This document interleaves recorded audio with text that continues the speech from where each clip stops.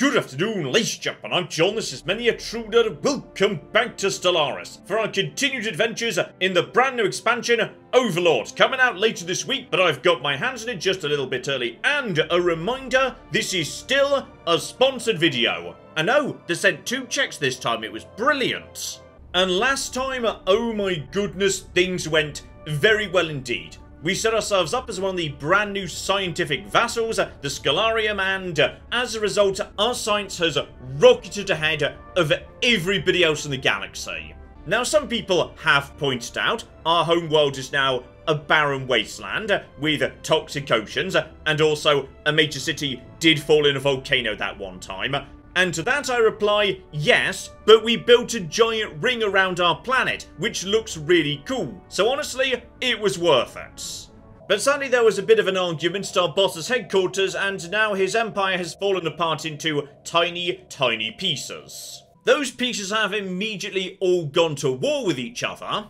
Meanwhile, all the former vassals have decided, hang about, what if I was the new overlord? So yes, I suspect things are about to get, messy. But hey, you say crisis, I say opportunity, because now these guys are falling apart. Looks to me like I'm the biggest empire standing. And I think some of the other vassals know too, because they've immediately started desperately sending me non-aggression pacts. Okay guys, I'm not planning to attack you imminently, but neither am I tying my hands behind my back. The downside is, yeah, my empire's entire shape has just changed dramatically. I'm no longer a Stellarium. That's just gone, fallen apart, never coming back.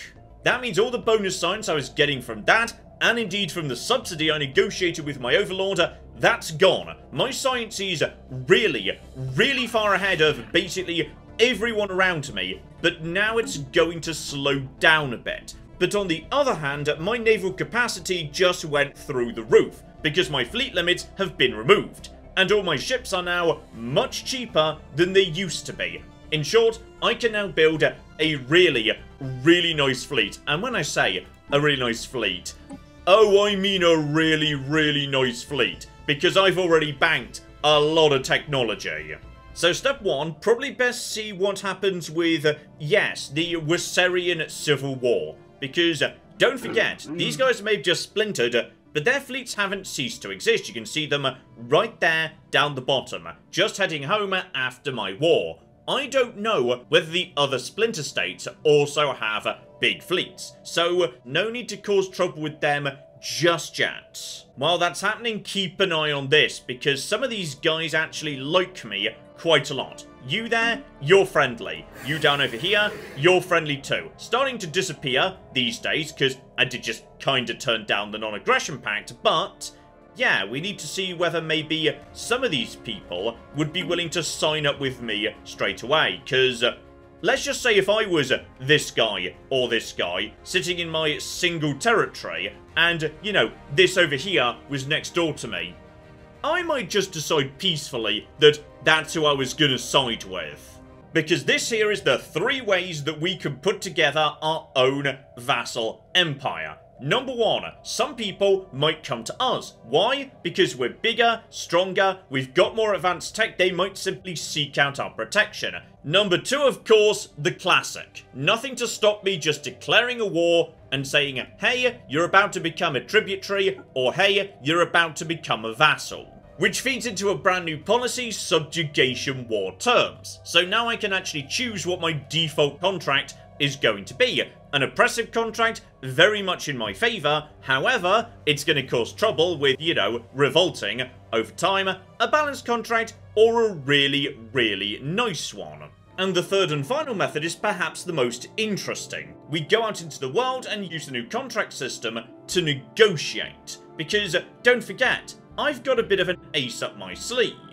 And that's the protectorate, a very specific vassal type that exists for situations where a subject empire has significantly weaker technology than their overlord, meaning as long as they're in that relationship, they gain a boost to all technology the Overlord already possesses. So if you've got ridiculously strong technology versus all your neighbours, and I do, then they might potentially be rather interested in becoming your protectorate, because basically, for them, it's a free ticket to technological advancement ludicrously fast. So basically, not only am I a technological powerhouse, I can handpick a bunch of empires around me and turn them into the same, which led me to a rather interesting revelation, which is these guys up north, the very friendly, super chill praying mantis monsters. They're doing pretty well right now. They've got a fleet of a similar size to ours, economy comparable. However, their technology is absolutely pathetic, meaning there might be a deal to be done here. Now you might be thinking, okay, they'll gain some technology, but would they really give up their freedom for that? And the answer is yes, because under the new contract system, the contract could be ludicrously in their favour. In fact, just by default, they are happy to become my protectorate, because the benefit of gaining that much scientific knowledge so fast is so in their favour. However, if I try and, you know, mess around with the contract a bit, like saying, hey, you know what, I have the right to integrate you. Do that, boom, now they won't accept it. But okay, what if I was willing to bribe them by, say, tossing a subsidy in their direction, giving them access to a huge amount of, yes, science and basic resources? Then they might be willing to go for it. Now, under certain circumstances, that might be worth doing. Honestly, under this one, I'm happy just to have them as a vassal. I don't want to integrate them. So I just need to figure out what the right option is. So I'm willing to give them some positives. Like, for example, independent diplomacy. The only difference between that and restricted voting being when the galactic community shows up, they'll be able to vote however they want. Now, the war structure. That's where it gets a bit more difficult. I wouldn't mind having them on, yes, defensive duties. And they're willing to accept that because I've just given them a positive thing up there. At the moment, holding limit would be 0. I wouldn't mind. Ooh. They don't want me to build buildings on their homeworld, which I guess is kind of fair, yes. But if I give them unified sensors, they're back on board. They can still do their own diplomacy, fight their own wars, expand freely, vote freely. But they're willing to do this deal anyway because, I mean, to be honest, it's really in their favour. They're not paying me any tax whatsoever. In fact, yeah, if I try and tax them at all, they absolutely despise it. They will never accept it. Oh, go on, guys. Why not? Welcome aboard.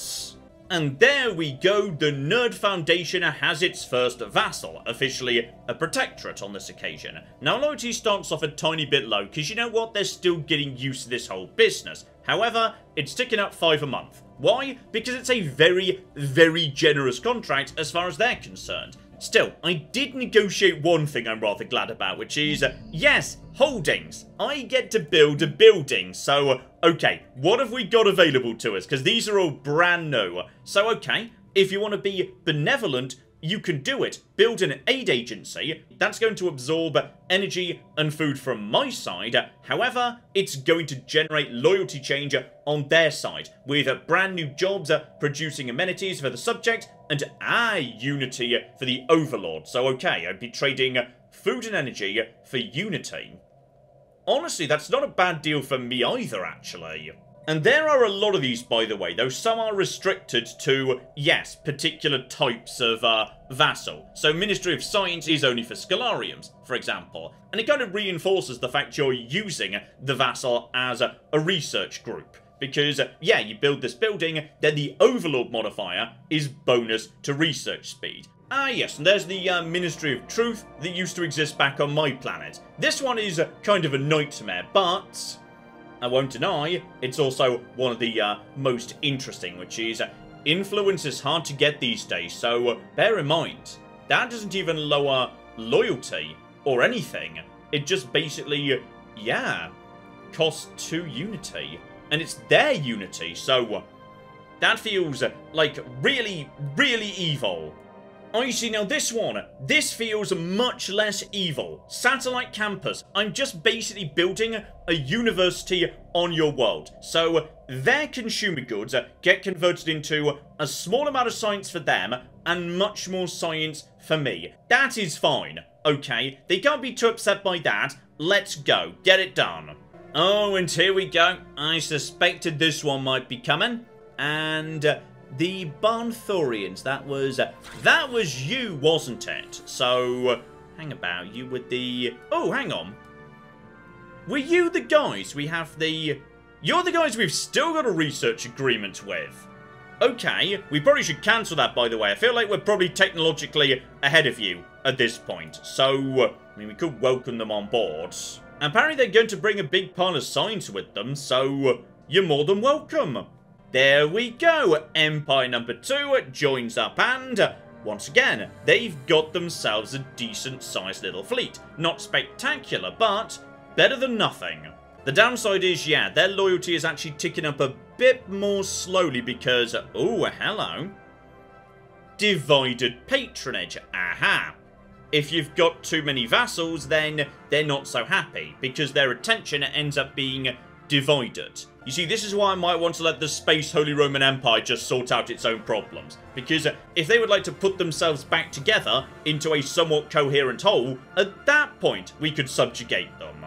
Also, in all the excitement of my boss exploding, I have been letting my eyes off the prize a little bit when it comes to, day-to-day empire management. Got to keep an eye on, yes, other various bits and pieces, such as, but not limited to, wormholes not being explored. I even have the technology for that ready to go, and indeed, yes, right on the border with the robots down south, by a baffling coincidence, a second Gaia world. So 100% get that underway. Marvellous. Because this one isn't even a mysterious doom world where there's probably evil shadow people. Like, this one's actually fine. You see, after that whole business with that city that fell in the volcano back on the homeworld, this'll just really reassure people, I think. Alright, buddy. In you go. Let's see where you end up. And... okay, literally just... over... Uh-oh.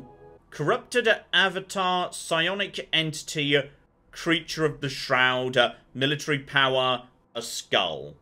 Okay, is the psionic monstrosity actually coming at me?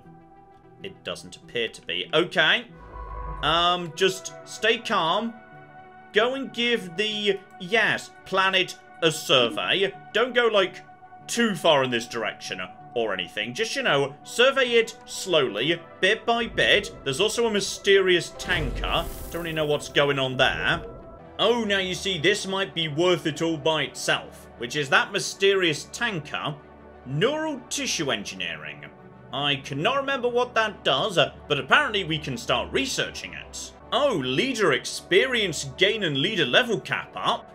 Every flippin' time. And yeah, straight away, everybody has started to chill out significantly. We're already up to, yes, a very positive loyalty, bearing in mind, well. Let's just say, obviously, we needed to offer them a really generous contract so they would sign up. Because really, it's barely vassalage at all. We're not really slaves in the slightest. It's just a defensive pact. But, now they're actually in the contract and kinda locked in, I can start using my influence to change the terms of the contract. And as long as I don't change it so much I completely knacker loyalty, they're kind of stuck in it, because it's a legally binding document. Ah, yes, and that reminds me of something. I've been keeping a little something in my back pocket, actually. So. We were just discussing the problems of divided patronage, where everyone's getting a bit annoyed at me because I've got more than one vassal. Well, there are solutions to this.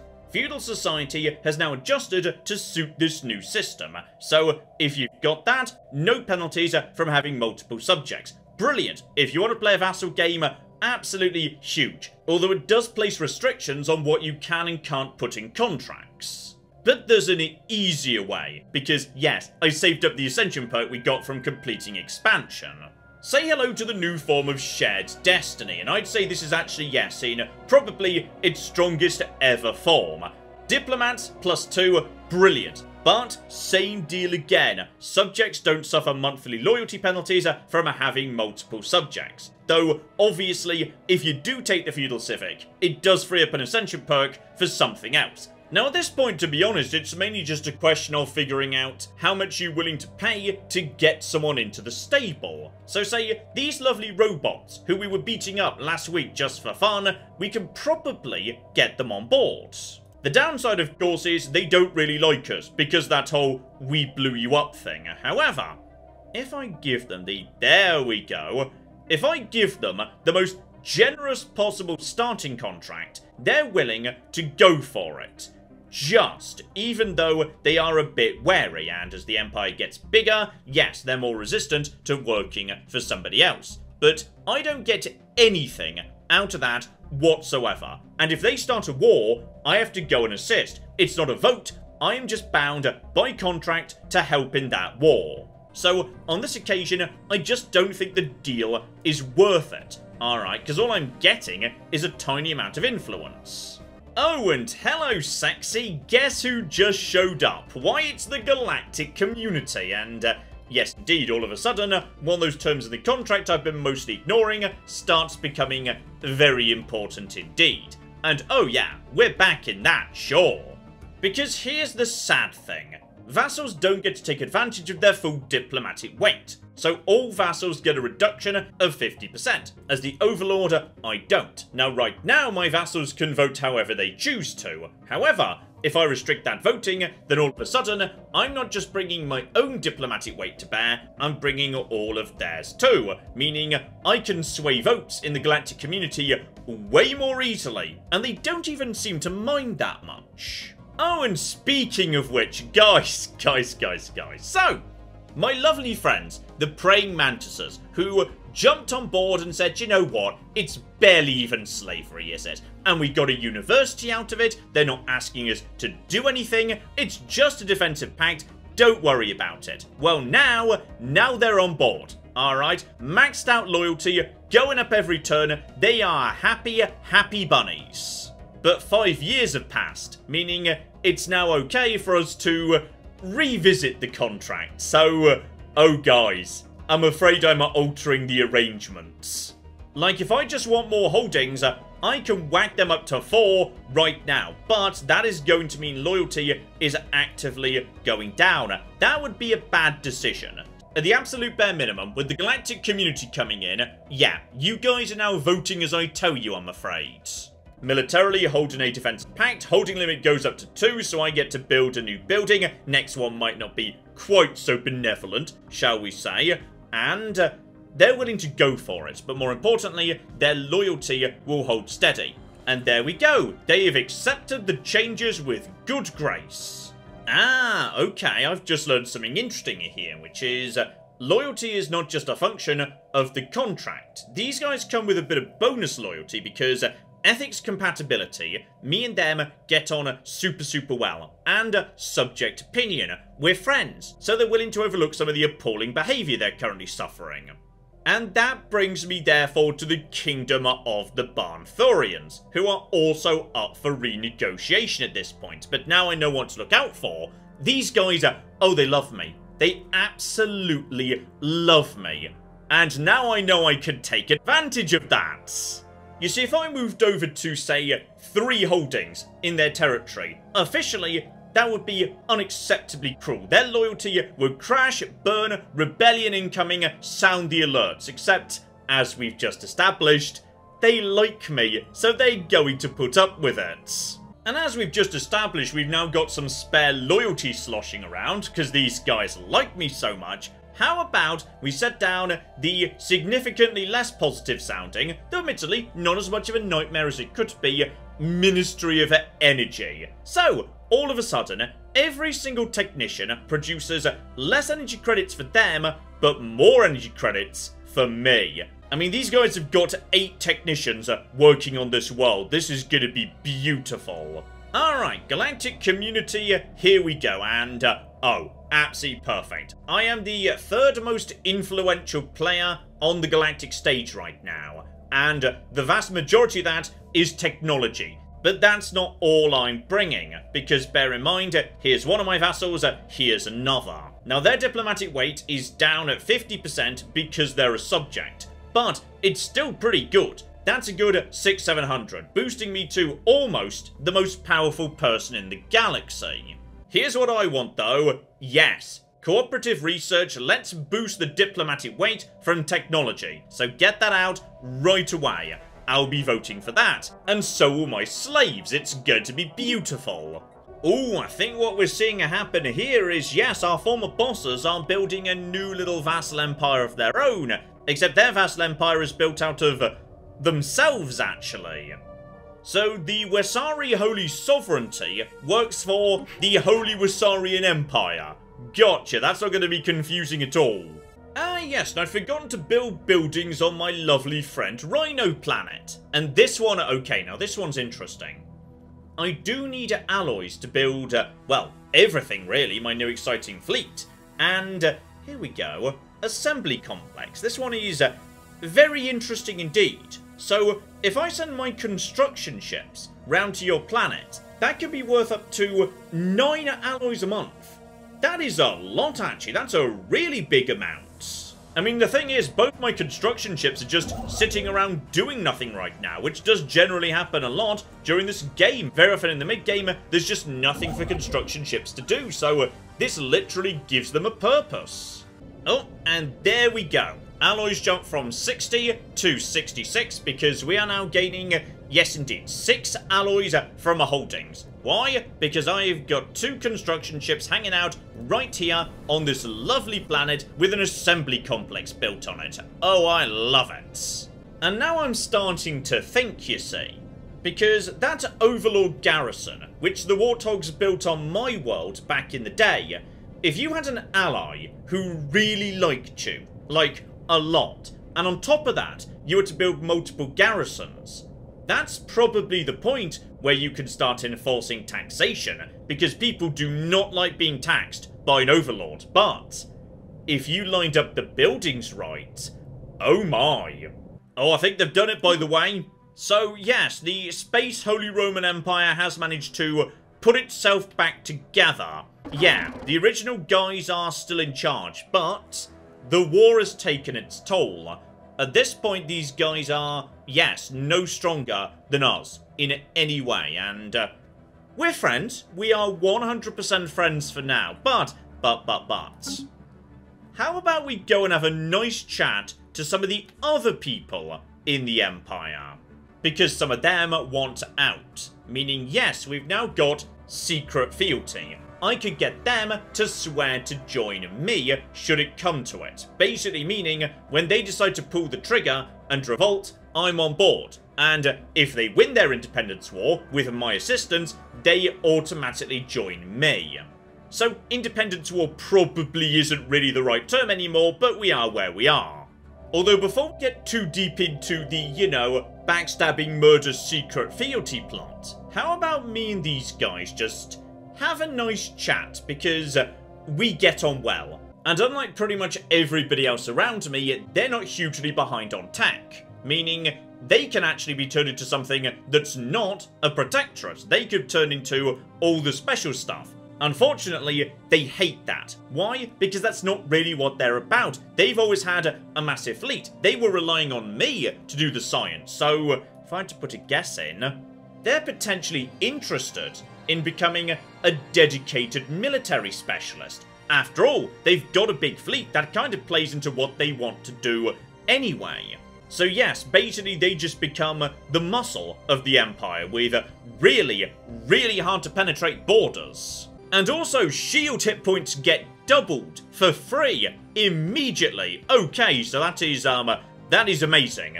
Okay, they only gain these benefits at home. Basically, they're supposed to become an impenetrable wall that nobody else can get past. Interesting. Admirals are better and better too. They just unlock tax for free. They gain daily hull regen. Everything. Okay. If you guys would like to be a military specialist, I think I can make that happen. And, now it all makes sense.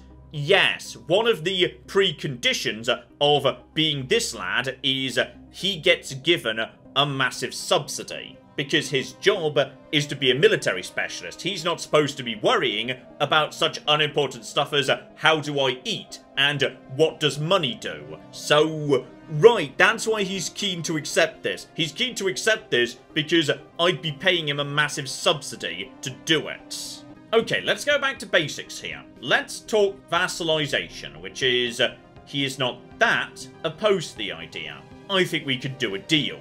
Buddy. You can expand as much as you want to. Okay, no trouble there whatsoever. We've got no taxes, we've got no subsidies. I'm willing to share sensors with you, and I'm willing to give you... There we go. I want to give him a hard and fast commitment that there will be no buildings built on his homeworld. Now, if he were to ask around, he'd probably learn that I've said that to people before, and then slightly change the terms later. But there's no need to bring that up during this negotiation. The point of this negotiation is get him on board, promise him the world, alright? Just $4.99 a month for the first 12 months. Don't ask what happens when you hit month number 13.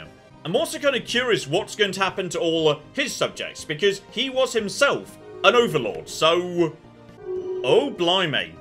I just ate all his friends too. Okay, I did, and it would appear to be under the same terms. However, his vassals were so far behind, they've become protectorates by default. Meaning, oh my goodness, every single one of them is worth influence. Oh yeah, up to subjects 1.25, thank you very much indeed. Oh, a lot of the map is now looking very hot pink. I'm liking it. Ah yes, that reminds me. Mushroom people, you have got one last chance. No, they're just not willing to be reasonable about this. But you know what? I'm fine with that. After all, I was looking for an opportunity to test these new cruisers, because I suspect they're going to do rather well. And you know what, buddy? You don't get to be a vassal. Vassal is too good for you these days. Because you refuse to play ball, that means you get to be a tributary. So, congratulations, you've talked yourself into paying tax. Oh, bless them. I think their fleet has decided to come and meet us, and... oh, guys. Oh, their poor, sad, technologically inferior fleets. Oh, the cruiser. The cruiser is huge, and it is beautiful, and they can't get through our shields. They cannot get through our beautiful, ridiculously strong tier 5 shields. This is just... oh, this is sad. This is so sad. They're just being shredded. There is not a thing they can do. They can't even warp out in time. It's just, oh, this is the power. The power of spending a few decades as a Stellarium. I am now just decades, maybe centuries ahead of my nearest neighbours. And as soon as our fleet reached their capital, they decided, no. We are not going to accept our people being bombed. We're going to surrender before a single shot is fired. And you know what, guys? I respect you for that. Good decision. Okay, now I'll admit, we may have expanded a little bit quickly on this occasion. And in particular, added a whole bunch of empires who don't actually like us that much. Okay, we need to sort this out here. Subject opinion is becoming a problem. Lads. Don't worry, we've got diplomats. We're going to send them over right now to make you chill out a bit. And as for you guys, well, you're probably going to rebel at some point. And when you do, I'll be sending the fleet back over to bomb you some more. But in the meantime, you'll be paying me, oh my, that's a nice, sexy tax right there. Ah, yes, though speaking of tax, okay, I was thinking about this. Guys. My lovely rhino friends who adore me so much. Right now I've got a building slot I'm not even using on your planet. I'm willing to negotiate that away. I'm willing to take that back. You're very welcome, but. How about, in return, 15% tax? They'd be willing to go for it. Meaning if we just keep an eye on my numbers up top as the month ticks over, oh my.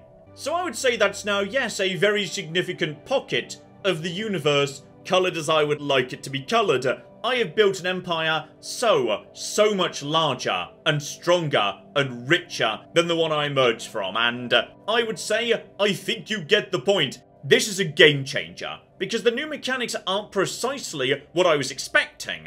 Like, okay, absolutely, if you want to just try and play tall or do vassal-only runs, that's an option available to you, but the tools that this adds are really generally useful. This, I think, could be one of the biggest and most interesting updates for some time, so, okay, watch this space, because I would not rule out cracking out a challenge run at some point. This has just added a lot to the game, lots for me to think about, and I would say lots to check out too. So, link to Stellaris in the description down below.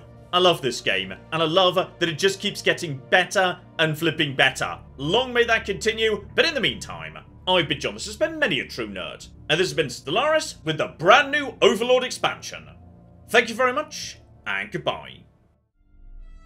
This is the face of death, okay?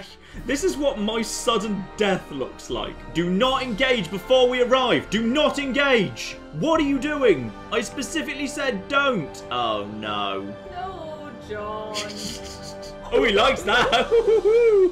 The Romans touched me.